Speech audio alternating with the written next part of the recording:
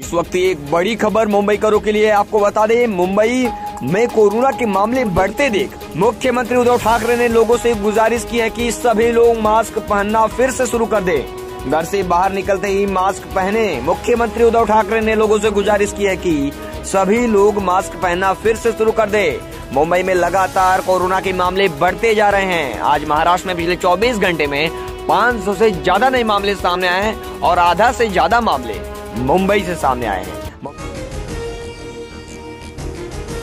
मुंबई में कोरोना ने फिर तोड़ा रिकॉर्ड। 100 दिन बाद दर्ज किए गए सबसे ज्यादा केस। मुंबई में फिर बढ़ने लगे हैं कोरोना के मामले। महाराष्ट्र में पिछले 24 घंटे में 500 से ज्यादा नए मामले दर्ज किए गए, सबसे ज्यादा मुंबई में। नवनीत राणा ने दिल्ली पुलिस में दर्ज कराई FIR। फोन पर मिल रही थी जान से मारने की धमकी। सरकार के फैसले के बाद अडानी विल्मर का शेयर हुआ धड़ाम। 3 दिन में निवेशकों के डूबे 13,000 करोड़ से ज्यादा। ज्ञानवापी मस्जिद पर सुनवाई। ज्ञानवापी विवाद में मुकदमा आगे चलेगा या नहीं, वाराणसी कोर्ट थोड़ी देर में फैसला सुनाएगी। वाराणसी गोरखपुर में दौड़ेगी मेट्रो वृद्धा पेंशन। 500 से बढ़ाकर 1,000 रुपए हुई। वित्त मंत्री सुरेश खन्ना ने पेश किया बजट। परब के खिलाफ ईडी की छापेमारी बदले की राजनीति है। राउत बोले, हम झुकेंगे नहीं, डट कर करेंगे बीजेपी का मुकाबला।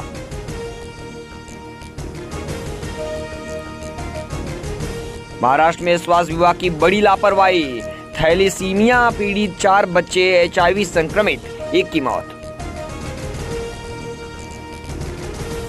कपिल सिब्बल के जाने से डरी कांग्रेस। कोई और ना छोड़कर ना जाए, इसलिए बनाया नया प्लान।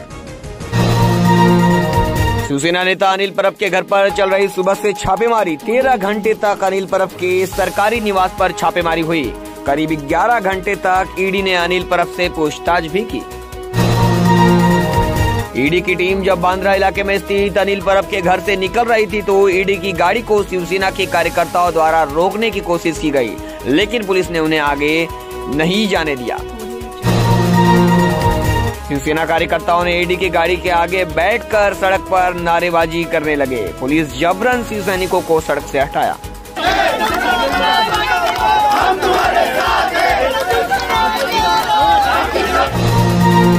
मुंबई में पिछले 24 घंटे में कोरोना वायरस संक्रमण के 350 नए केस आए। मुंबई में 1658 लोग अलग अलग अस्पतालों में इलाज करा रहे हैं कोरोना का। अनिल परब के समर्थन में शिवसेना कार्यकर्ता पहुंचे और ईडी के खिलाफ की नारेबाजी। मुंबई में कोरोना के बढ़ते मामले को देख मुख्यमंत्री उद्धव ठाकरे ने लोगों से गुजारिश की है कि सभी लोग मास्क पहनना फिर से शुरू कर दे। घर से बाहर निकलते ही मास्क पहने। राज्यसभा का नामांकन पत्र दाखिल करने के लिए महाविकास आघाड़ी एक साथ। अनिल परब पर ईडी की कार्रवाई पर संजय राउत ने कहा, हमारा सबका समर्थन है। अनिल परब के पीछे सरकार उनके साथ खड़ी है। संजय राउत ने कहा, इस प्रकार की कार्रवाई पिछले कई दिनों से शुरू है। अनिल परब ये शिवसेना का नेता और कैबिनेट मंत्री हैं। ईडी जिस प्रकार के आरोप अनिल परब और हमारे अन्य नेताओं पर लगा रही है, उससे ज्यादा गंभीर आरोप बीजेपी के नेताओं पर है, लेकिन उन पर कोई हाथ तक नहीं लगाता।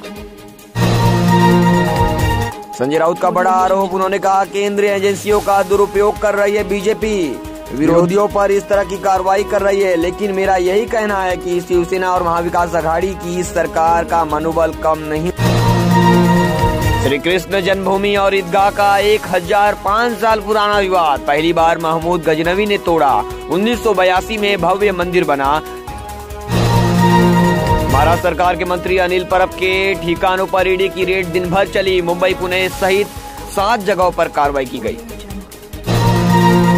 यासीन मलिक की सजा का विरोध कर रहे 10 लोग गिरफ्तार। पुलिस ने UAPA के तहत की कार्रवाई। मंकी पॉक्स को लेकर गाइडलाइन जारी। केंद्र सरकार हाई अलर्ट पर। दुनिया में तेजी से फैल रहा मंकी पॉक्स।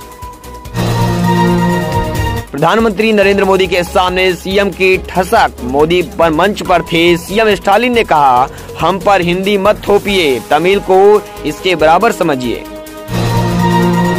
तारक मेहता का उल्टा चश्मा, दिशा वाकानी की वापसी पर दिलीप जोशी बोले, मैं इस पर कोई कमेंट नहीं करना चाहता हूं। वाराणसी में ज्ञानवापी मस्जिद के बाद अब अजमेर शरीफ पर एक नया दावा सामने आया है। महाराणा प्रताप सेना की ओर से अजमेर की दरगाह के हिंदू मंदिर होने और ये हिंदू प्रतीक चिन्ह होने का दावा किया गया। ताजमहल में नमाज अदा करने पर हैदराबाद के 4 छात्रों पर दर्ज हुआ केस, मिली जमानत। महाराष्ट्र मैरीटाइम कॉरपोरेशन के माध्यम से जल्द शुरू होगा थाने जिला जल यातायात का काम। थाने ज्ञानवापी मामले में आज की सुनवाई पूरी। जिला कोर्ट में अब 30 मई को होगी सुनवाई। शिवपाल यादव ने मुख्यमंत्री योगी आदित्यनाथ को ईमानदार और मेहनती बताया, उन पर तंज भी कसा। योगी सरकार देगी उत्तर प्रदेश के किसानों को 15,000 सोलार पंपों की बड़ी सौगात। योगी सरकार के बजट में महाकुंभ 2025 की तैयारी के लिए मिले 100 करोड़ रुपए। उद्धव ठाकरे के एक और मंत्री पर ईडी का शिकंजा। अनिल परब के 7 ठिकानों पर छापेमारी। पहले अनिल देशमुख, नवाब मलिक, अब अनिल परब। प्रधानमंत्री नरेंद्र मोदी बोले, विकास एक बड़े केंद्र के रूप में उभर रहा भारत, दुनिया इसे महसूस कर रही। प्रधानमंत्री नरेंद्र मोदी से नहीं मिले केसीआर। बेंगलुरु में बोले, वादे बहुत किए लेकिन उद्योग बंद हो रहे हैं। मोदी सरकार के 8 साल पूरे, सरकार थपथपा रही है पीठ तो कांग्रेस बोली, यहाँ कहां है महंगाई घटाने, रोजगार देने और अच्छे दिन का वादा। 2020 में कोरोना से सबसे ज्यादा मौतें महाराष्ट्र में हुई, उसके बाद मणिपुर और उत्तर प्रदेश। भारत बायोटेक की कोवैक्सीन को जर्मनी ने दी मंजूरी। अब वैक्सीनेशन सर्टिफिकेट की नहीं होगी जरूरत। मोटर चालकों के लिए राहत भरी खबर है। मुंबई ट्रैफिक पुलिस को अब किसी को बेवजह रोककर परेशान करने की अनुमति नहीं और ना ही वे आपके वाहन को बिना कारण चेक कर पाएंगे। सीएम उद्धव ठाकरे की लोगों से अपील, संक्रमण पूरी तरह से खत्म नहीं, मास्क पहनना जारी रखें। अनिल परब पर ईडी की कार्रवाई के बाद भड़के संजय राउत, कहा महाराष्ट्र ना झुकेगा ना शिवसेना डरेगी। अनिल परब पर ईडीची कारवाई सुरू। अनिल देशमुख, नवाब मलिक त्यानंतर आता अनिल परबनी कपड्याची बॅग तयार ठेवावी। मुंबई और नवी मुंबई के बीच वाटर टैक्सी सेवा जो इस साल फरवरी में फिर से शुरू हुई, मानसून के बाद गेटवे ऑफ इंडिया पर भी रुकेगी।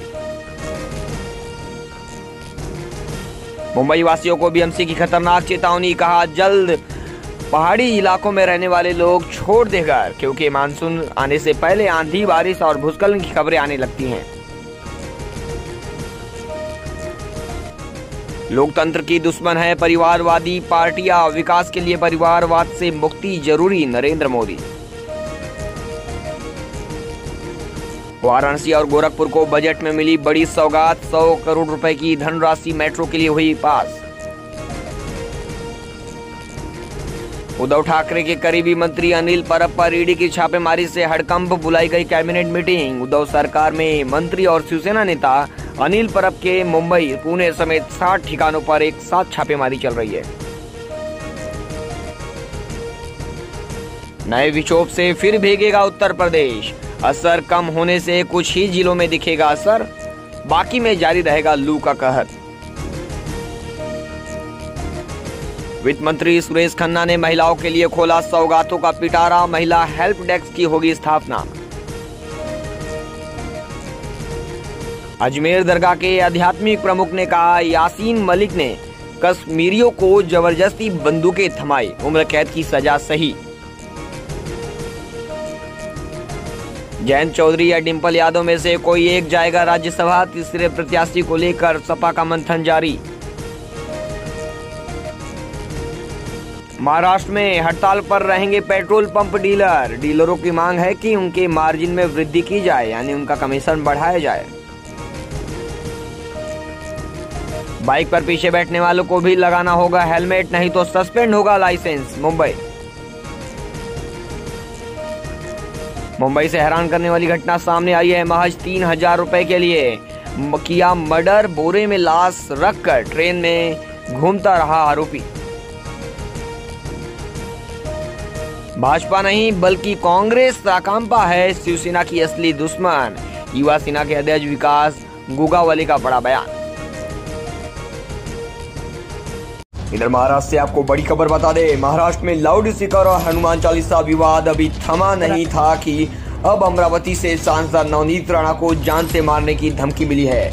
नवनीत राणा ने दिल्ली पुलिस में मामले की शिकायत दर्ज कराई है। राणा के मुताबिक उन्हें फोन पर जान से मारने की धमकी दी गई है। नवनीत राणा ने अपनी शिकायत में कहा कि उन्हें मंगलवार शाम को फोन आया था। फोन पर उनसे कहा गया, आपको महाराष्ट्र नहीं आने देंगे, हनुमान चालीसा का पाठ करोगे तो उसे जान से मार देंगे।